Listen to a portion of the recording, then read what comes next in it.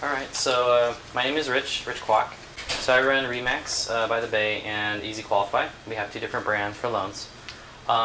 We basically do these free trainings every quarter, and the reason we do it is because we want to help the agents do loans, because we want the customers to have choices when they get a loan. Okay, we don't think they should just choose between Bank of America or Wells Fargo. We want them to have more choices. Yeah, come on in. So that's why we do these trainings. We believe in wholesale. We want to be able to offer customers better options, and we believe that agents like myself that do both real estate and loans, we can do a good job for the customer, where we're not going to have to rip them off like those old days. So that's why we do these trainings, even though there's no charge. We want to help everyone pass it because we believe in the industry. So that being said, before we get started, just a little bit of a brief. This little packet right here is just a little bit of the leads that we get as Remax, and on the very back you can see our associates are making really good money. But of course it's not always about the money. One of the best things about having a loan license is the ability to contact the customer again and again. Okay, for example, sell a house, 6 months later, especially if the property went up in value, I can get rid of the mortgage insurance. So the customer's really happy. It's all about the touch. You guys heard of touch? Being able to touch the customer with helping them save money, etc. So the other thing I'm going to pass around is, this is basically $161,000. This is what I made last year just in doing loans. Okay, again, my focus is more real estate, but this is extra money that you can have on the side. It's not a lot of loans. It's maybe 20 loans. I do have full-time loan officers. They probably make about $300,000, doing 5 loans a month. But because my focus is kind of split, 161 is not that bad. So it gives you an idea of why you should do it. It just helps because you get to touch the customer, you earn extra money, and it just helps overall. For me personally, as my business grows, I have a loan assistant that helps me out. So this way, when it comes to the customers and the paperwork, I can let them deal with that. But I still am the face of the communication, so the client always knows me, hey Rich, help me out, Rich, save me money. You're always thinking that. So it really helps when it comes to branding yourself and winning the customer. One of the best things that I'll share with you guys is that a lot of lead agents are focused on new customer acquisition. I gotta spend money to get new customers. In reality, you don't need to spend money, because some of your existing customers may actually want to buy more things with you. Alright, so today I had a client text me. He says, Rich, I want this property, this fourplex. How come you didn't tell me about it? I said to him, I didn't know you were still buying. $1 million fourplex. Okay, and he said, well, I'm just looking. But I said, but I'm thinking to myself, well, I could refinance his current property. We bought it for $700,000. It's a duplex. Went up to $900,000. Cash out. Take the money and do what? Buy something else, right? The easiest going customer is your best customer. So a lot of times us agents were trained, oh, we've got to get new customer. It's not the case. So that's why having a loan license really helped my business. I've been doing this for 13 years. I have probably about 300 customers, and I could basically make my living off of going to the existing database. And that's what I hope that you guys will have too. So let's get started. The test has a couple components, and who here has taken the test? Just one person? Okay. Two. Okay, great. So it's a very hard test, and even me, I took the test in 2010. So I've been doing loans since 2001. So even having 9 years of experience, I still didn't pass. Okay, I said, oh my God, I don't need to study. But in reality, it's a hard test. Okay, it's purposely hard because they want to limit the people that can enter the industry. Now the big banks, do they have to take the test? They don't have to take the test. All right, they don't. So they hold us to a higher standard, okay? But eventually they will have to take the test. So that being said, the test has a couple components. Regulations. If you're good at memorizing stuff, if you're good at the school stuff, going back to school, and memorizing all these different things, you're going to pass the regulation test. Then there's ethics, and then there's practice. So my course, I focused on what I didn't pass, because for me, I want to cover the general area, but I want to focus on the questions. So you may be taking a course, because you're required to take a 20-hour course to get your your education first, and don't necessarily study that. That may not correlate with what the actual test is. Okay, it's all kind of garbage, right? Or, you know, it's these questions that we're going to cover later on are the actual questions that were in my test. And the nice thing is people have actually sent us more questions because they say, okay, Rich, we passed it. Thank you so much. I'm going to give you some questions. So we put in our database. So the first thing we were going to cover is regulations. Can everybody see the board okay? Yes. Okay, great. So Regulation X has to do with the HUD, the Department of Housing and Urban Development. So I'm going to give you some things that will help you memorize everything. So I want you to think of X as RESPA. Okay. So I want you to write on your notebook X equals RESPA. Okay. X equals RESPA is how I memorize it. I just think of XPA. Okay. I just imagine XPA. Easy way to memorize it. Okay. This applies to federally related mortgage loans, loans that are made with funds insured by the government, loans that are made with funds regulated by from a lender that's regulated by the government, for example, Home Savings and FDIC lender, or loans that are intended for sale to Fannie or Freddie. This is typically the case of 90% of loans out there right now. Okay, every time the customer gets a loan from Bank of America, Wells Fargo, it's still going to go to Fannie or Freddie. Okay, however, recently we actually have programs right now that are portfolio. So we got Fannie and Freddie, which are like a box, and then we now have portfolio lenders. So we have programs like a stated business owner loan. Okay, this is where the bank is actually lending their own money. Obviously, the Fannie and Freddie programs are usually better programs, like 30-year fixed, really cheap rate. Anybody know what the rate today is? 4.5, something like that. 4.1. Yeah, so it's an amazing rate. As a realtor, when people ask you the question of how's the market, you should always be aware of the rate. And I like Google because if you Google interest rate drop, you're going to find some articles. Okay, so I tell my customer, hey, now is really a good time to buy. Here's an article that shows that the Fed did not raise the rates, so go ahead and buy. Does that make sense? So know your rates because it's very common. In fact, for an investment property, the rate is between 4.3 and 4.5, which is pretty amazing. All right. It also applies to loans that are made by a creditor regulated under the Truth in Lending Act. TILA stands for Truth in Lending Act, and we're going to go into that later. All right. So again, we're covering RESPA. Okay, these are all RESPA related. There are some exceptions. So for loans that are for 25 acres or business or commercial or agricultural purposes, we don't really necessarily, we have an exception for RESPA. Loans that are under temporary financing or bridge loans. Loans that are for vacant land are also exceptions under RESPA. Loans that are used to construct a manufactured home are an exception. Loans that are sold in the secondary market are an exception. And loan conversions, so think of the bridge loan, except instead of being a temporary loan, it automatically converts into a fixed product. Okay. We're going to start to see a lot of this, okay, because right now it kind of reminds me of the time frame of 2004 in the business. We're going to start to see a lot of aggressive programs coming back to the market. So I'm very excited about that. Now for the test, this is the most important part, okay? So for example, let's say that somebody refers me a loan. Can I pay them a referral fee? Not unless they have a license. Not unless they have a license? Not unless they have a license. Okay. What if they have a license? Can I simply pay them a referral fee? No, There's the referral fees. Yes. If they have a license, If they say, have a okay, license. you take my class, you pass the test. Hey, Rich, I'm gonna give you a loan. I want 50%. Can I do that? Well, if that is according to the referral fee. So a lot of people will say no. The answer is actually more complicated than that. You have to actually document the work that was done. So yes, they have to be licensed, but the work that was done should be commensurate with what you pay them. All right. So it just can't be here's a phone number, go call them. All right. A lot of people will do that to me. You must disclose any affiliate business arrangements. This is a giant red flag. A lot of real estate companies own an escrow company.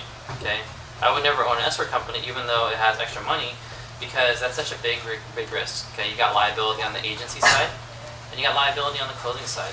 Have a seat.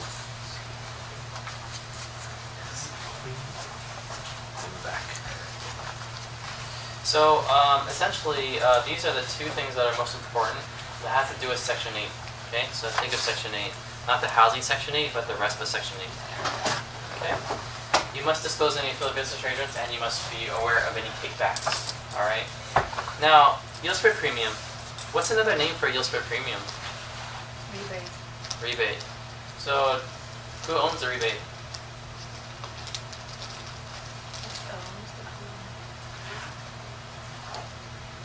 Is it the escrow company? Is it the loan originator? Is it the borrower? Is it the broker? I guess the loan Is it the broker? I guess not. The Okay. loan Loan originator. originator. Also pays for. So the answer is actually in 2000. Before 2010, the broker owned the rebate yield spread premium. Okay. After 2010, it now belongs to the clients. Okay. Oh, it belongs to the client. That's why the clients will receive a credit towards their closing costs, and I'll go into more details later. So essentially, that's what the effective change of 2010 was. Okay. The good news is clients said, "Hey, Rich, you know what? Can I get more? Can I get more credits?" What's my answer? No, you can't. Everything is fixed. So the government in 2010 fixed everything. My compensation is fixed. The client's rebate has to do with their scenario. Okay. So can you pass that around so that the loan sheet right there? So on one of the transactions on the loan sheet, $23,000. Okay, that was my commission on one deal. The loan amount was $700,000, but there was no negotiation because the client saved about $1,000 a month. Okay, he's super happy, but at the same time, that $23,000 that I earned is a fixed amount. Does it make sense? I cannot prefer one person over the other. Does it make sense? So it is intended to provide a resource for originators to subsidize borrower closing costs. That was the original intention. Okay, so essentially, when I started doing loans in 2001, I was kind of questioning, hey, how come that loan officer is giving you all this credit for their commission? Why are they doing that? And I just said, you know what, I'm not going to do that. But then in 2010, all the rules changed. All right. So it's easier in the sense that, number one, customer wants to negotiate with me. I say I can't do anything. This is the law. I can't give you extra. I can't charge you more. I can't charge you less. And the good thing for the customer is that it's full disclosure as well. So why is this based on the loan amount? YSP is always going to be based on the loan amount because that is the only thing that is there. But there are other factors as well. For example, the credit score of the borrower, the type of property they're buying, things that cannot change. So it cannot be based on the age of the borrower or the race of the borrower or how much income they make. It all has to do with the property and the scenario. Okay. Any questions? All right. So the next thing is closing cost disclosures. So the most important thing is the good faith estimate, which basically has to be provided within 3 business days after receipt of the loan application. Okay. Now for this text, you'll have to know this. Business days for the closing costs do not include federal holidays, Sundays, or Saturdays. Okay. There are some disclosures that will include Saturdays, but for the closing costs and the good faith estimate, they do not include holidays and Sundays and Saturdays. Okay. The key word here is 3 business days. Now, as you're aware, I don't know if you guys have seen a good faith estimate after 2010. It's still very confusing. A lot of clients want to know how much I can bring in. It doesn't really tell you too much. So whenever I submit the good faith estimate, I attach an escrow closing statement and say this is what goes with it. Okay. And next year they're probably going to change it. So there's questions that the business days including, it's not including It'll be Sunday yeah. So for this disclosure, it does not include Sundays or Saturdays. There is another disclosure that will include Saturdays, and we'll go through that in a second. Okay. But for the GFE, no Sundays or Sundays. There are no weekends. No weekends or holidays. Now, the good faith estimate does not have to be provided until the subject property is identified. So what that means is that I can basically go ahead and submit my loan. no good faith estimate. Anybody know what that's called? I don't have a property. I want to get the loan approved. Scroll. There. It's called a TBD approval, to be determined. Okay, and who here represents buyers? Unfortunately, right? Who here represents buyers? Okay. One of the secrets that I use to get my offer accepted is I provide a TBD lender approval. So I say, listen, all the other brokers out there are providing a one-page letter that says so-and-so is approved. Okay, I'll go ahead and submit my loan in under TBD with an underwriter signature, and then I'll beat that offer. All right, it works. If you look up a property called 408 Fuller Avenue, I sold that one with the 18 offers. My client only had 7% down. It was FHA. Okay, so people say, oh my God, how did you get that accepted? Well, that's my secret. All right. So basically, the good faith estimate, the estimate must be reasonable. Okay, remember, we don't know a lot of variables here, but we should know by now if what the customer's credit score is. We should know also if they are, if it's buying a condo or single family. We should know things like that, right? So within what we know, it should be reasonable. Okay. YSP has to be included on the good faith estimate. So that means how much credit. Now, when do you actually get the credit? When does the borrower actually get the credit? Will they know for sure how much credit they're getting?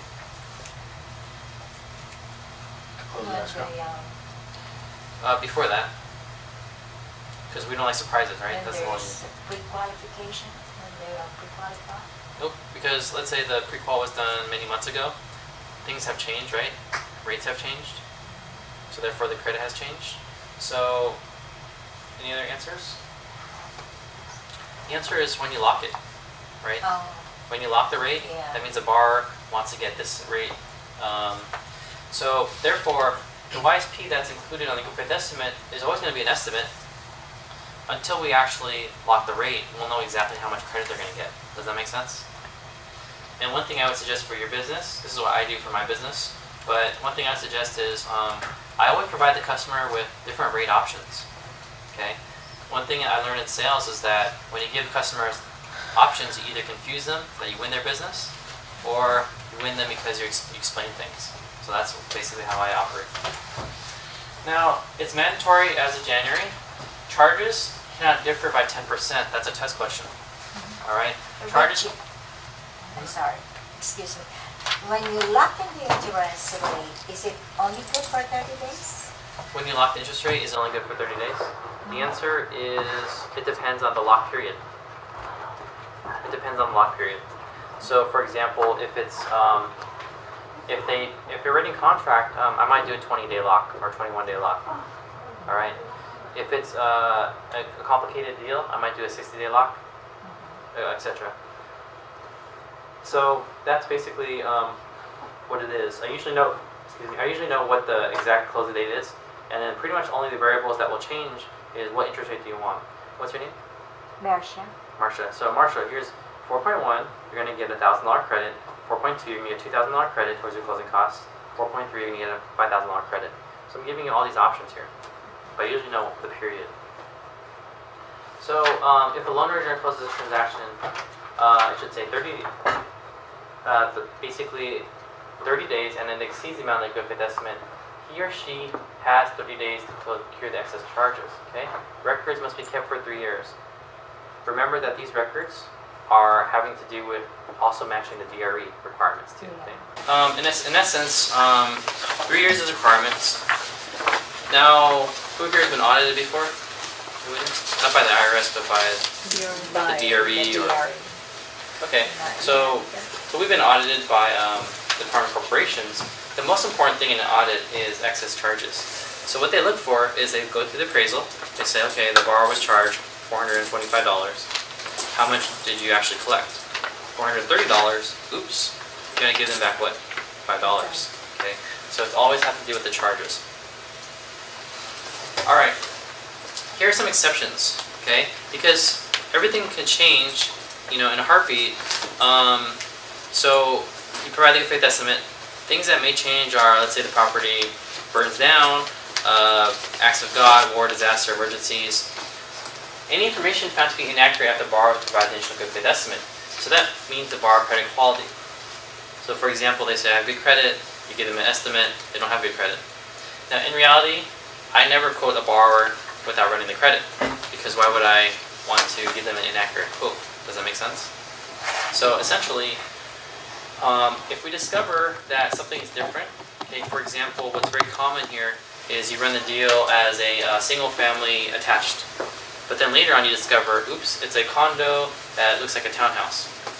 Okay, possibility, where you look at the prelim, it goes from free simple to condominium interest. Now all of a sudden you've got add-ons that will affect the interest rate. That's when you would actually be okay with changing it. Anything such as boundary disputes, need for flood insurance. How many people here have done deals in Santa Clara or Willow Glen?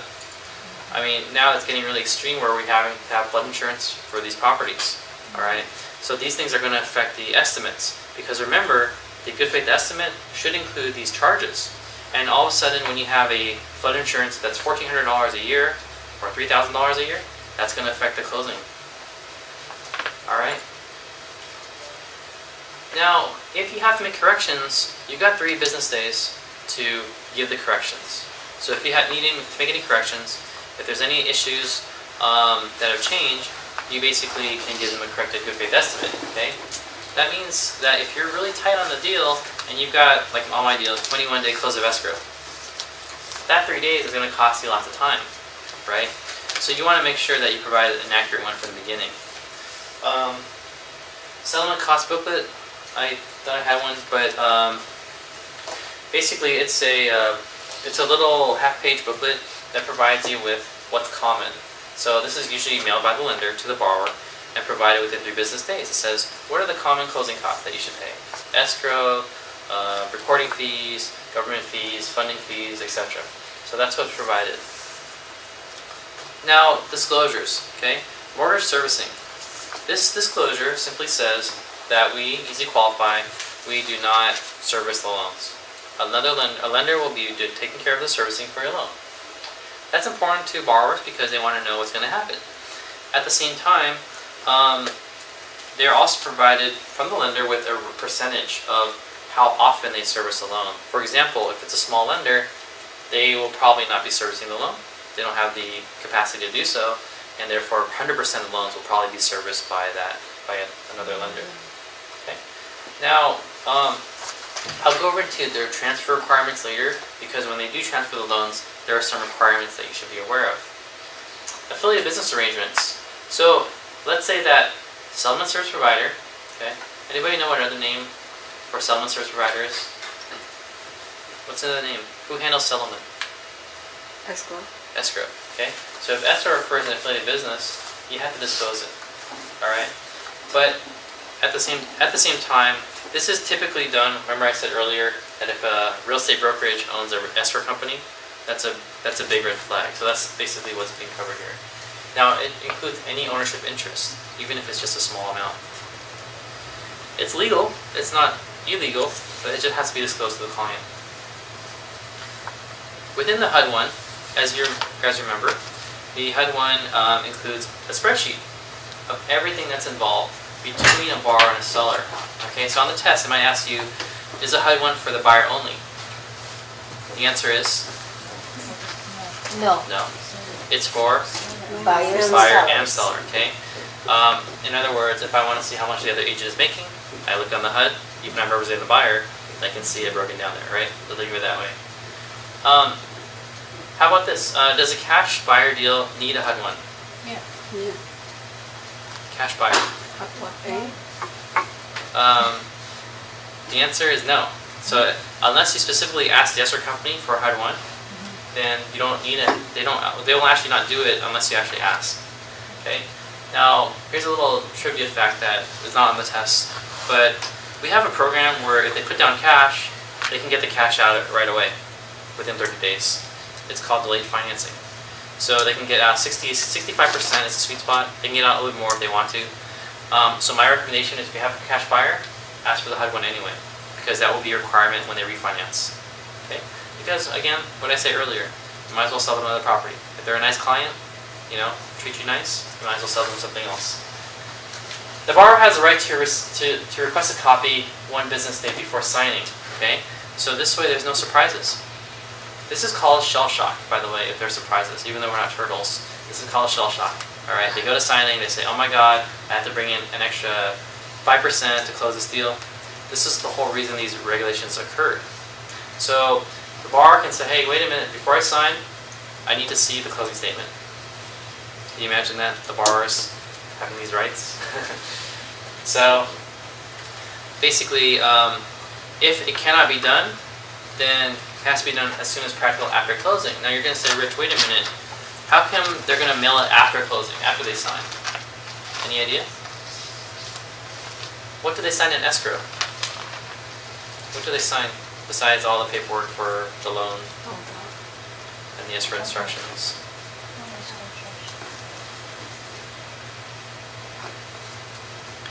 They sign the closing statement. Is it final or is it estimate? Final. Actually, no. No, It's an is it estimate. Yep.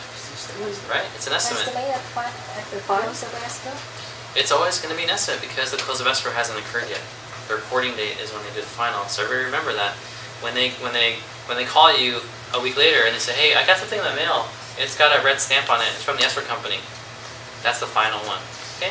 And the final one also comes with what? Your favorite thing? Your paycheck, right? Your commission check. They send you the final version. So very, very important because if the borrower is not at closing, the final version must be mailed after closing. Does that make sense? Now let's talk about this, okay? Because we use the word escrow to mention settlement provider, but another verbiage for escrow, because this is really confusing, is impounds. That's where you pay your taxes and your insurance with your loan. So when is the impound account created? Anybody know? When do we create the impound account?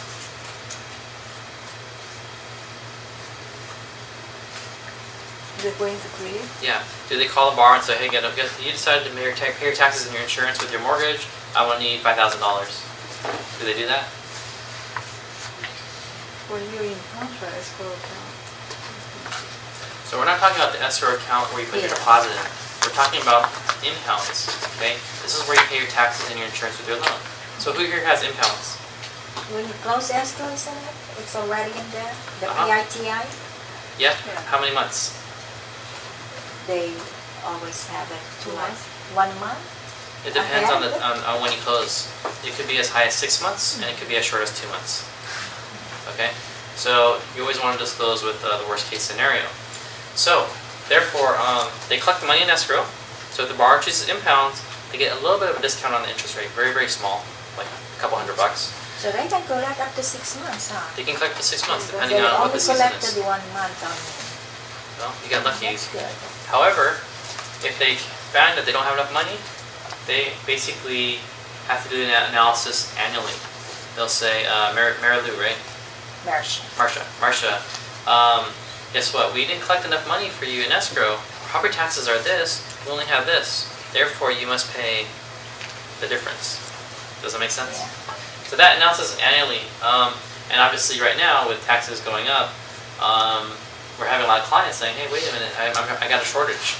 So you want to be aware of that. If there is a surplus, however, they have to refund you over $50 within 30 days. Okay. Section 6 requires that the borrower have at least 15 days notice prior to transfer.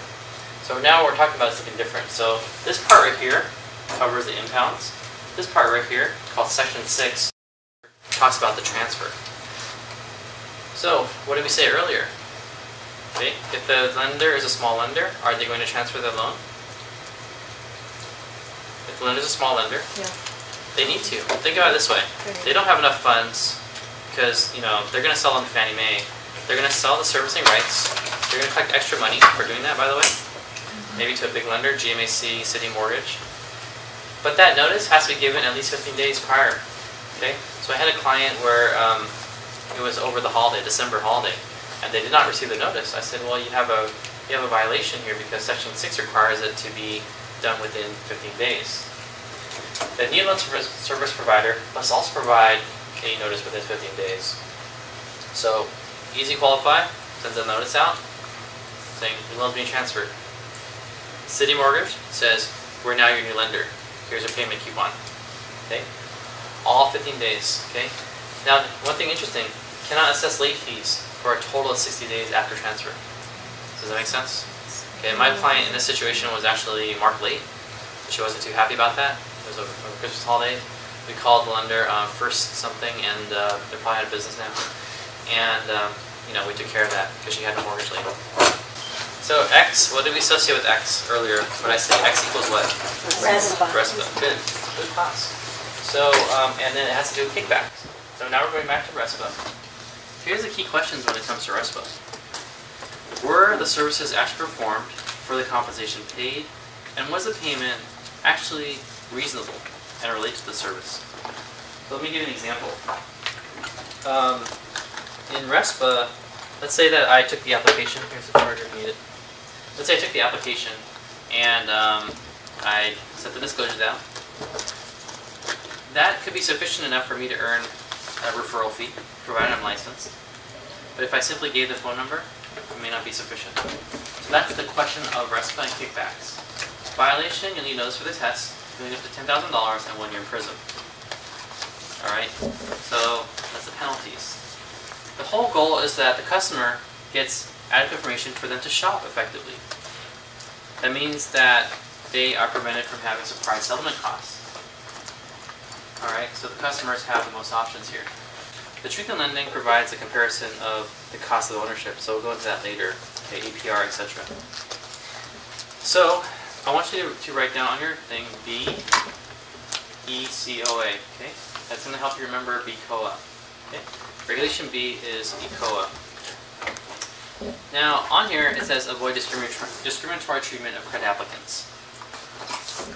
I cannot discriminate based on race, color, religion, national origin, sex, marital status, or if they have assistance from a public program. How about disability? Can I discriminate based on disability? No. No. So even though it's not listed here, within the guidelines here, on the test it will actually ask a question about disability. It applies to extensions of credit for business, commercial, and agricultural use as well. So you notice how, remember how RESPA had some exceptions, like vacant land, bridge loans. For ECOA, or they call it BCOA, there's exceptions for, there's no exceptions for those type of properties, business, commercial. Okay, does that make sense though? Because you're lending money, you can't discriminate. Now here's the thing that is also on the test. As soon as they get denied, if they get denied, they must have this notice of action taken. Okay, the most common action taken notice is incomplete. That means I didn't really get all tax returns, and therefore I couldn't make a decision. If you get denial, you have to say, okay, you got denied, but we did not discriminate. All right. So that's the rule that has to do with ECOA. This law basically requires that disclosure. We do not discriminate, but by the way, you can receive your appraisal report as long as requested within 90 days. 91 days, I'm provided. In practice, of course, borrowers usually get the copy of the credit report ahead of time because usually that's who pays for it. So just keep that in mind. Now on your thing, I want you to write Z and then ILA, so Zilla. Alright, remember our favorite website that's 100% accurate for getting comps? Zillow, right? I'm just kidding. So I want you to think of Zillow, okay, when it comes to that, because that's an easy way to remember it, okay? Regulation Z is Truth in Lending Act, okay? The Truth in Lending Act created the Consumer Credit Protection Act. This is another name for it. It was done in 1968. What it does is it discloses the costs and the terms of the credit. So whenever you get those things in the mail, those little tiny credit card things, you say, oh my god, this is such fine print. It says, okay, your credit card is changing. This is a result of the Truth in Lending Act. It protects consumers by disclosing the costs and the terms of the credit. Alright, what is the true cost? Is there an annual fee? What's the APR? Is there a balance transfer fee? Things like that that are very good information.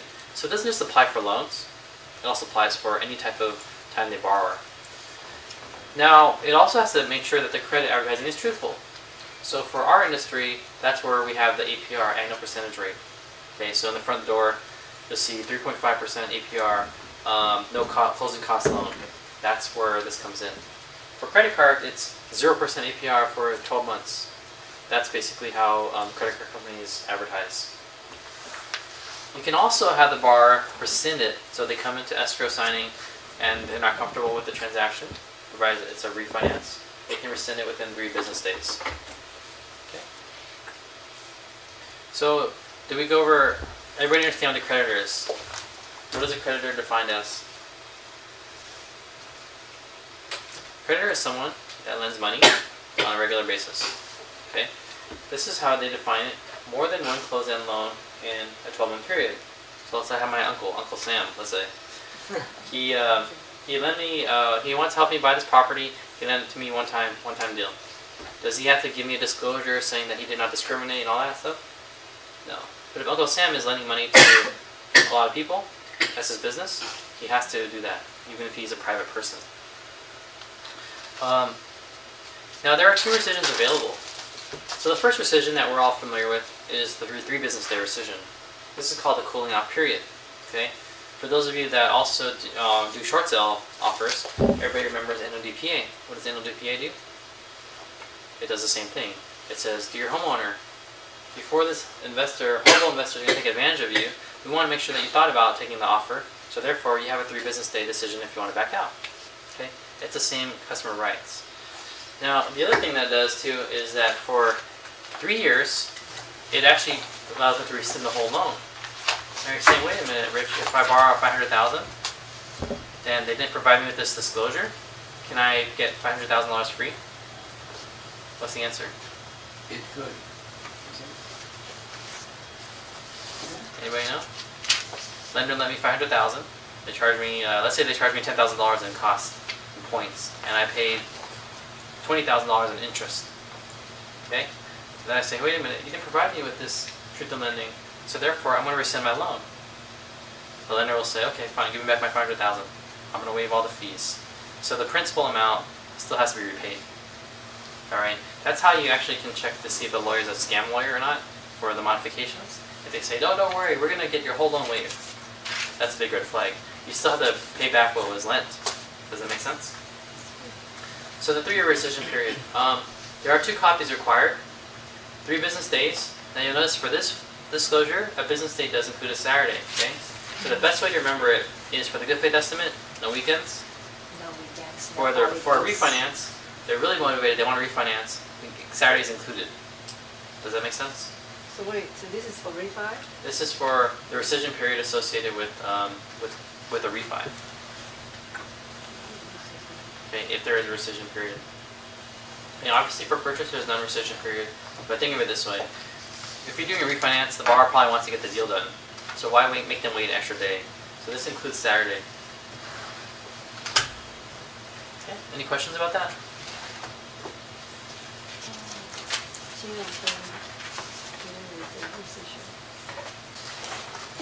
Anybody know what created the Patriot Act? I'll give you a clue. It was a big event, 3 United States.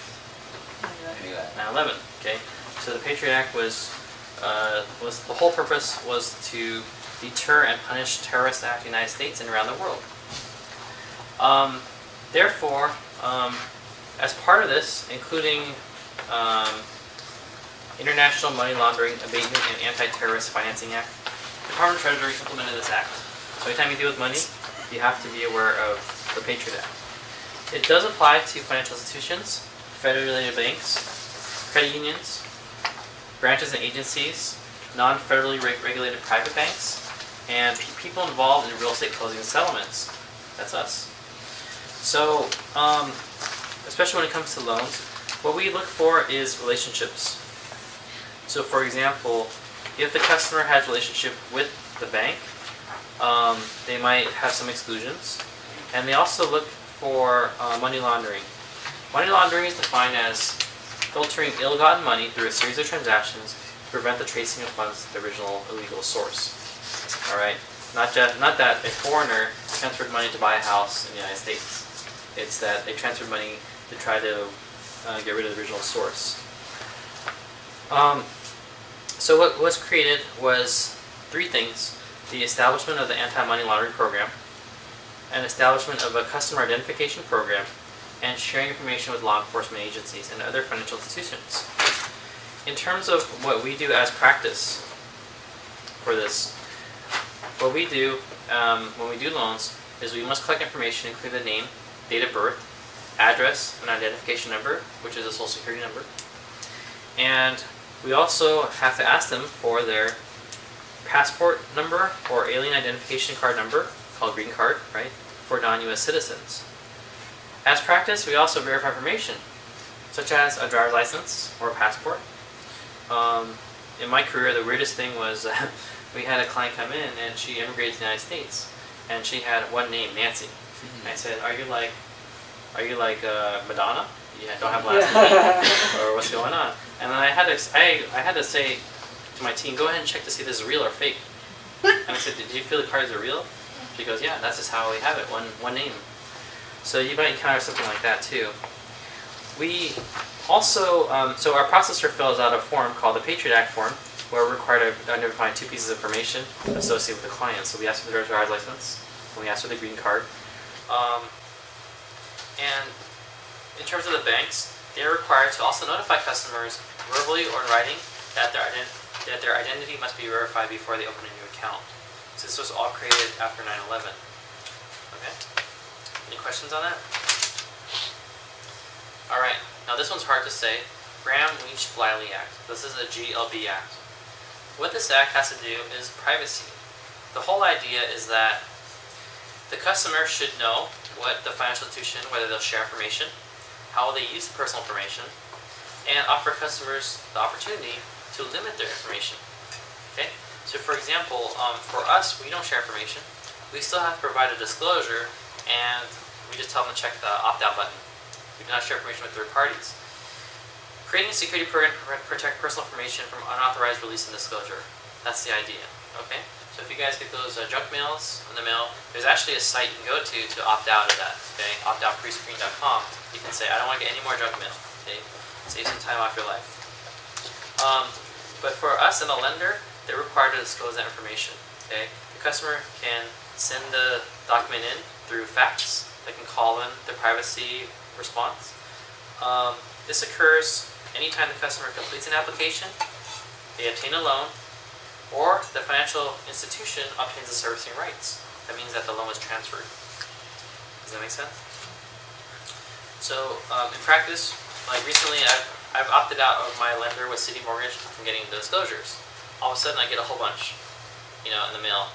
So I know that my opt-out may have expired. Call them up. I tell them, "Please opt me out again." And they say, "Okay, we'll do it on record." So that has to do with the GLB Act, Graham-Leach-Bliley Act. Now, there may be affiliated businesses with the financial institution. For example, City Mortgage might share information with CitiCard or Citibank. Okay, those are not necessarily the same company. That information has to be disclosed. Do we share business with affiliated businesses that are owned by the same entity? There are opt-out notices that are given, and there are annual privacy notices that are those fine print things that you throw away when you get in the mail. Okay. Now, what happens if there's a violation? Okay, this is actually on the test. What happens if there's a violation? Who steps in? Anybody know? Is it the Department of Housing and Urban Development? Is it the Federal Trade Commission? Is it the government? Anybody know? Federal Trade Okay, pretty Commission. easy, right? Is it? FTC, the Federal Trade Commission. Federal Trade Commission. That has to do with the communication. The penalty if they violate it is $10,000. Okay? This is similar to the penalty if you call someone on the do not call list. So let's talk about the do not call list, because this is where a lot of the test questions are on. They think that us originators always call clients and try to get the loans. Okay, I don't do that, but I don't cold call. The Do Not Call Implementation Act was signed in 2003 as part of the Telemarketing Consumer Fraud and Abuse Prevention Act. The Do Not Call Act authorized the FTC to implement the Do Not Call Registry. So when you get your list from escrow, a lot of times they'll be scrubbed with the Do Not Call list. Now, we are required as a business to access the Do Not Call Registry every 31 days. The whole idea is that the lists are updated. This way, if there's anybody new that want to join the list, they can. You also have to identify the caller. Okay, I can't pretend I'm Rich, your your rich uncle, I have to identify I'm a mortgage broker, and what's the purpose of the call? To sell goods or services. What is the nature of the goods or services being sold? And assurance that no purchase or payment is required to participate in any type of promotion. Okay, unless a mortgage professional limits his or her calls to individuals with whom there is an established business relationship, it is illegal to initiate calls without obtaining access to the Do Not Call registry. What does that mean in English? That means that if I have an old customer that I dealt with a long time ago, I can call them freely. Now, record keeping. Okay, mortgage professionals that are engaged in telemarketing must maintain records for a period of 24 months. That's 2 years from the date the materials were produced. Okay, anything you sent to them, advertising, brochures, telemarketing scripts, promotional materials, name and last known address of each customer, the goods and service purchased, and the amount paid for them. Make sure you have a good database, because a lot of the CRM systems, you'll be able to log in. Okay, I called them this, I sent them this postcard, etc. You cannot threaten them, right, obviously. You cannot use intimidation or profane language. Calls must be placed between 8 a.m. and 9 p.m. Okay, anything outside is a violation. Now, which time is that? Is that their time or our time? It's It's their time. Yes. Yeah, because 9 p.m. here might be 12 in the East Coast. Okay. No making false or misleading statement. No requiring payment of a fee in advance of obtaining a loan or other extension of credit. No charging consumers for a good or service without consent. No failing to transmit a phone number that cannot be read. Okay, you can block your caller ID. Now, again, there's an exception, and the exception is if you have an established relationship with the customer. Here's the penalties. This is what you have to know. Okay, remember the penalty for violating the GLB Act, which has to do with privacy. Is what? What was the penalty earlier? Okay, for violating the Do Not Call Act, it's actually a little bit higher. It's $11,000 for each violation. Okay, and each day is considered a separate violation. So you keep calling the same customer, keep complaining. That's 11,000 times 2. Now, FACTA. All right, so in 2003, Congress added provisions for FACTA. They have to do with identity theft, and as well as the free credit report, the ability to get a free credit report, the ability to get a fraud alert on their credit. So let me tell you what happened.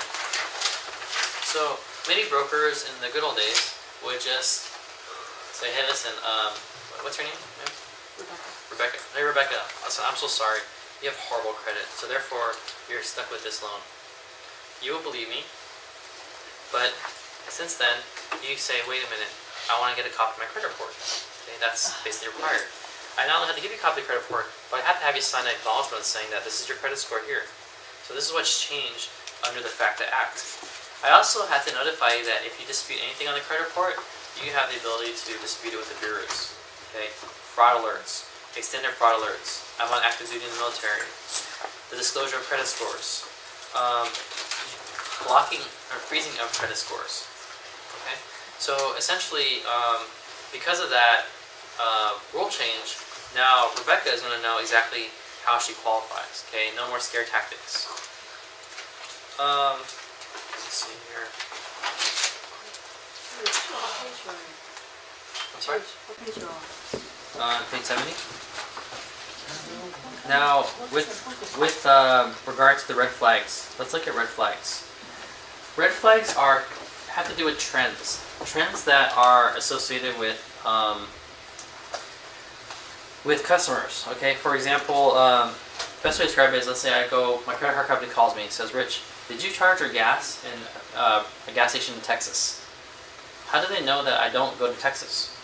Well, they look for patterns, right? Rich is charging in Costco San Jose, Costco San Jose, Costco San Jose, right? So that's basically the trend. So with this, when it comes to the same thing with financial services, they have the same rules.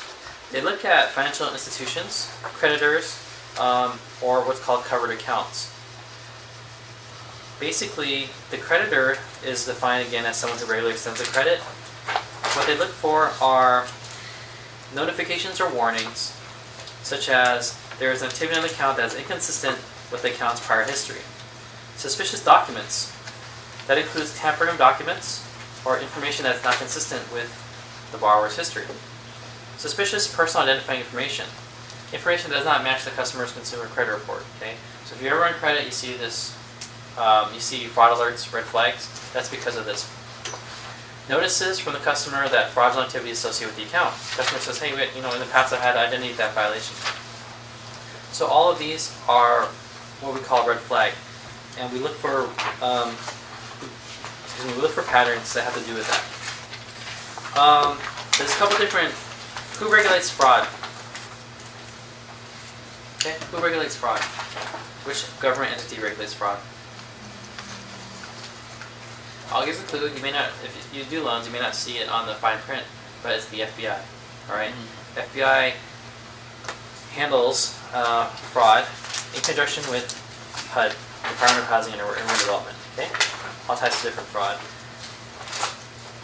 So let's basically take a quick break, and we've got coffee downstairs for you, and then we'll go into some of the questions here.